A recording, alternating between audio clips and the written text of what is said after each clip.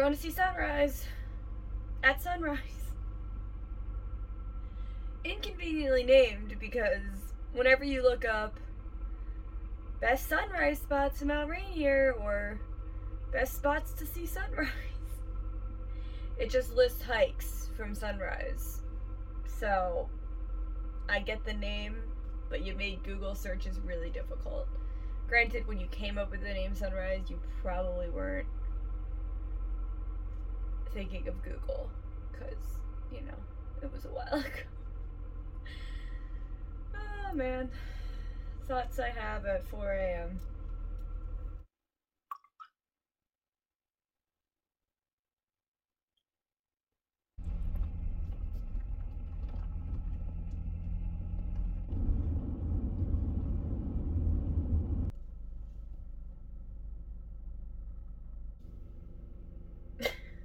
Fucking roads closed.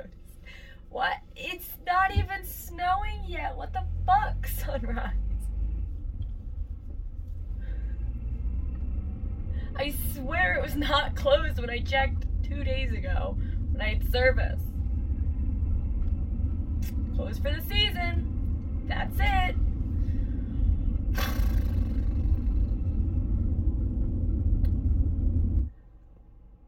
Guys, it closed yesterday. Yesterday. Mount Rainier Twitter, 19 hours ago. Roads closed for the season. Sunrise Road. Yesterday. Why is this my luck?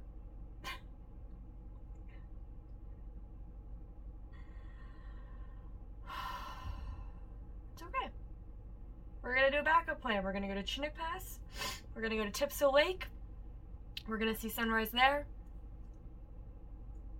It's fine. I'm not upset. Yesterday, I just had to come one day earlier and I could have done this. It's alright.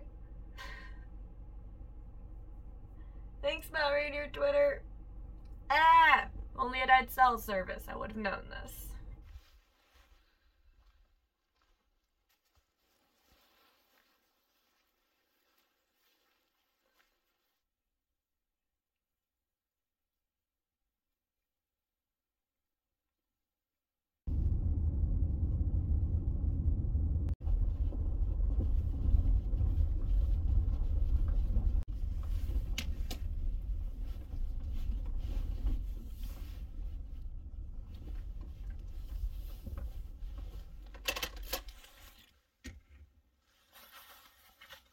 I just pulled onto a random forest road and found one of the nicest campsites. I think I'm gonna stay here tonight, and then I'm gonna take a nap. I'm tired. It's what happens when you get up at 3:45 a.m. apparently. You get tired. So we're gonna do that.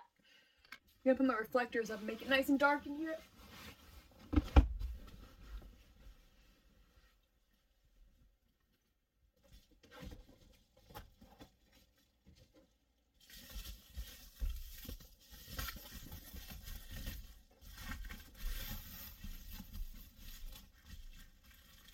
I will see you after my nap.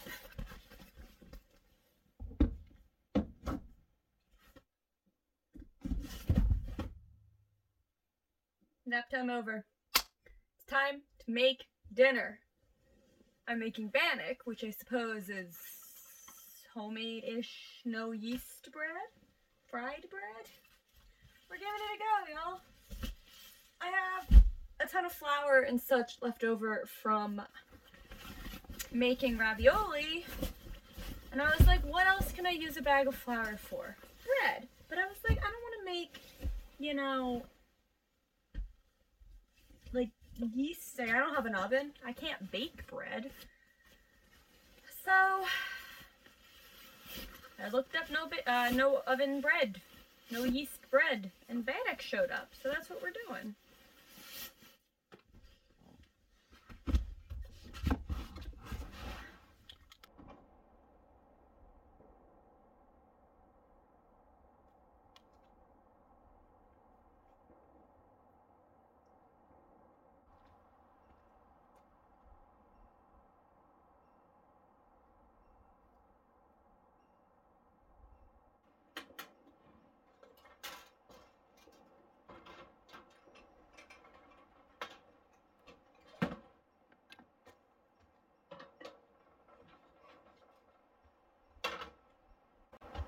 So I know for the recipe it says it's basically flour, baking powder, salt, oil, and water.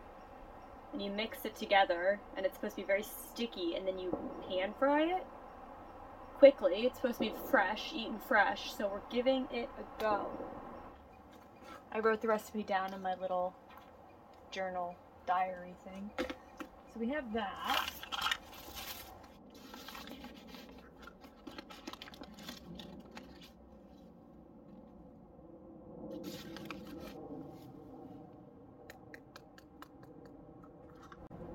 I also don't have tablespoons or teaspoons, so we're eyeballing it, which is how everyone used to cook, bake.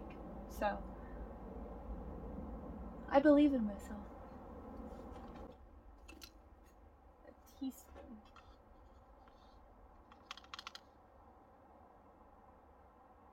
And a little more for good luck. 2, 3, 4, 5, 6, 7, 8, 9, 10, 11, 12. 13, 14. Okay.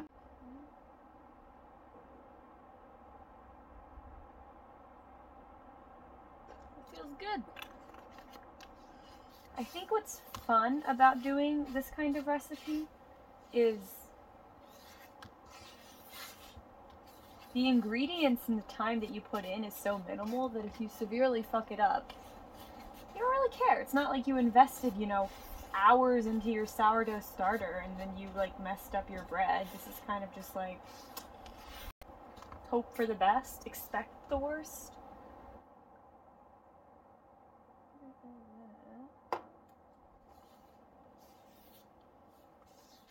Add a little bit more for good luck. Now it says to only knead it 10 times until it forms a sticky dough. It's sticky. 2, 3, 4, 5, 6. Alright, we're calling it. It's a very sticky dough. Oh my god, my hands are a mess. Now I need to go do something about this. It says to just put oil in the pan and flatten the balls of the dough and just dip it in the oil, so.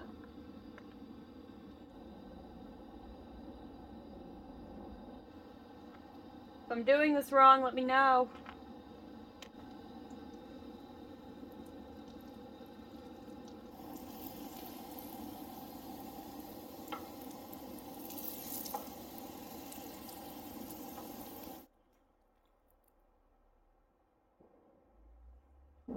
They almost look like English muffins on the inside.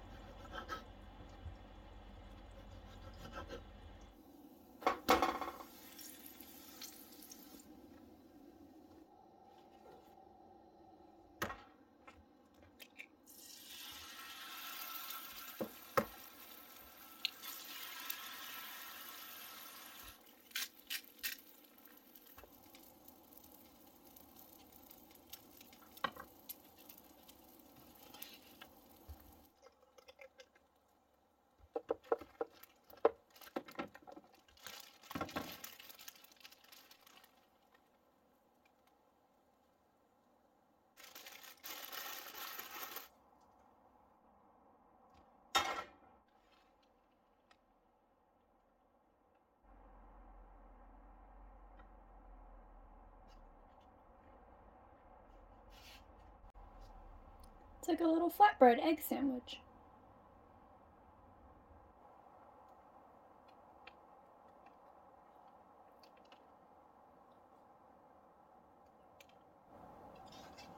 I made bread. I made a sandwich out of it.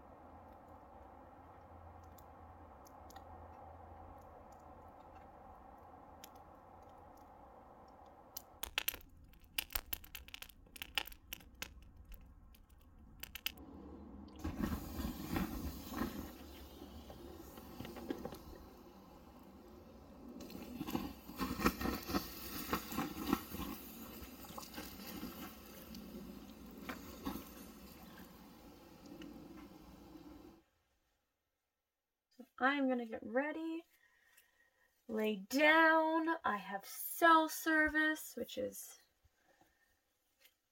it's always nice not having cell service for a while because you really appreciate when you do. It's not often that I get an actual campsite in the forest, national forest, that has cell service, so it's always a pleasant surprise.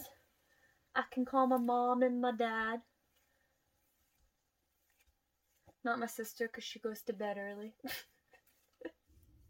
I was talking to a friend from PA earlier, from Pennsylvania. Sorry, I forget people who aren't from Pennsylvania don't call it PA. And they look at you kind of weird when you're like, I'm from PA. And people look at you and say, what is PA? I'm like, Pennsylvania. It's a long word. We don't want to say it. But people don't get it if they're not from there, which is fine. But I am from Pennsylvania, originally. Shout out to East Coast people who know what Wegmans is. We love Wegmans so much better than Whole Foods. Whole Foods is not as good. But I worked at Wegmans for years. 2 years? 3 years? And I was talking to a former coworker. He was asking me about my Element. Because I've had this car now. I left on the road in 2017? Yes, 2017, August 2017. And, I didn't really know much about a Honda Elements. My ex at the time had a Honda Element. And I liked it. It was really easy to drive. I liked that it was boxy. And he was the one that told me about how the seats pop out in the back. So he's really the only reason I knew about the car in general. And so when I started looking at cars to live in, I couldn't really get it out of my head, the Element, because it was just, it seemed the perfect size. It was big enough, but I didn't have to drive some huge vehicle around. So he was asking me, and I said, it's 2009 Honda Element, all-wheel drive. It does currently have, that is a bump right there, around, I want to say 210,000 miles. I haven't looked at my mileage in a minute. But he apparently has a couple of friends that have Honda Elements. One has 240,000. Other one is also above 200,000. So these cars do run for a long time, which is great. And I really haven't had any major issues. I mean, the biggest issue I've actually had with my car is when my catalytic converter was stolen. But I had comprehensive insurance, so I didn't have to. I paid $100, I think. But I was talking about how it's kind of become kind of a cult. It has like a cult following.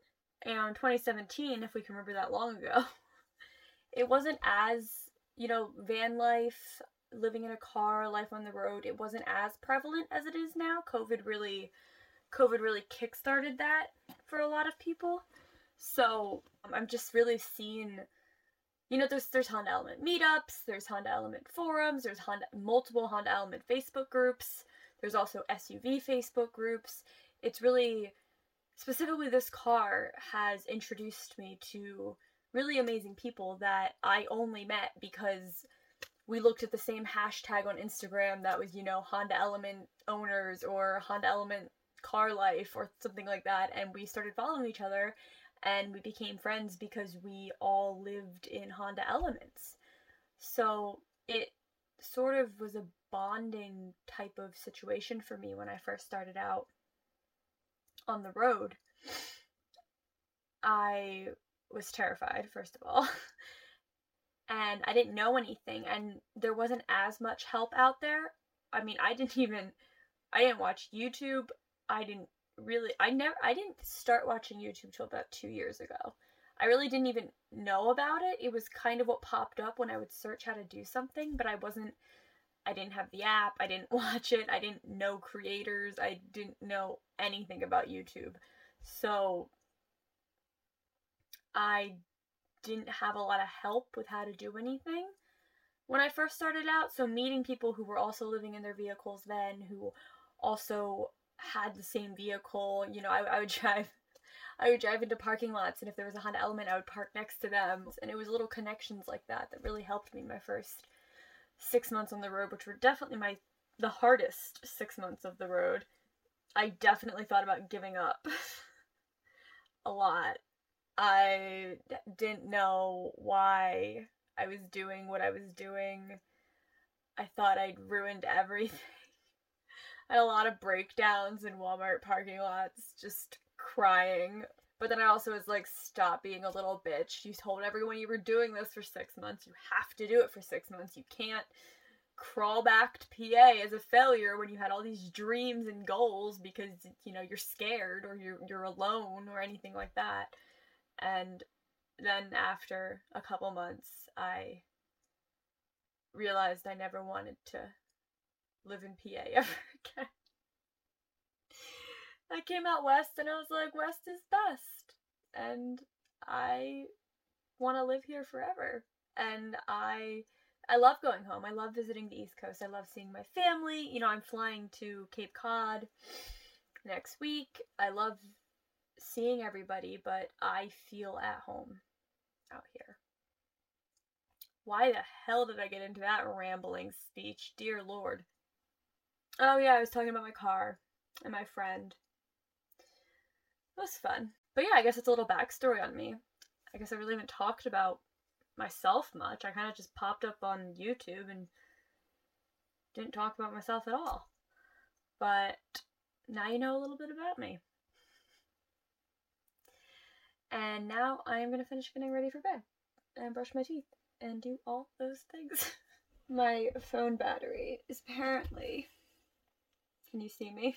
My phone battery is too low to use flash. So, we're doing this.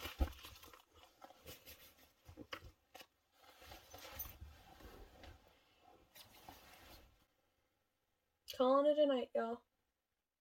See you guys in the morning.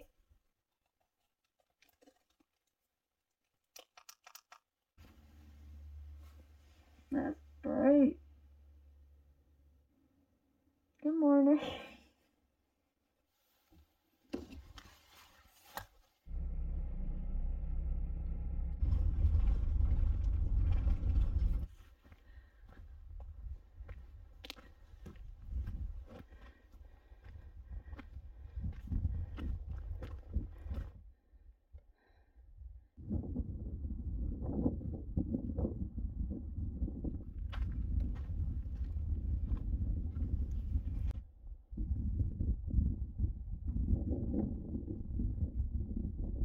So this is one of the lookouts that is staffed sometimes, so it is locked currently because nobody is in it. Which is unfortunate, but a lot more and more of these fire lookouts are becoming locked, or you have to pay to rent them out, or all these things. So I know they're trying to preserve the history, but it does make it seem a little less wild.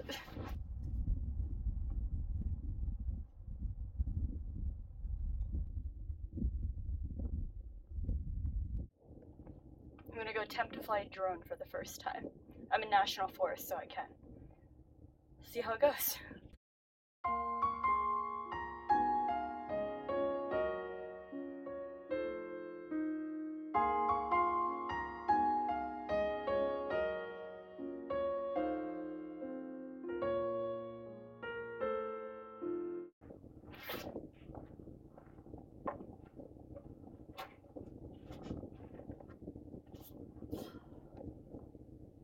Well, I'm gonna end the video here.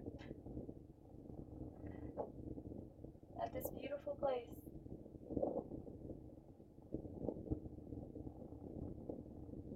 I know I usually end videos in my car, but this seemed prettier. So here we are. Wow, that sun is bright. Well, thank you for watching. I always appreciate it. I'll see you guys in the next one.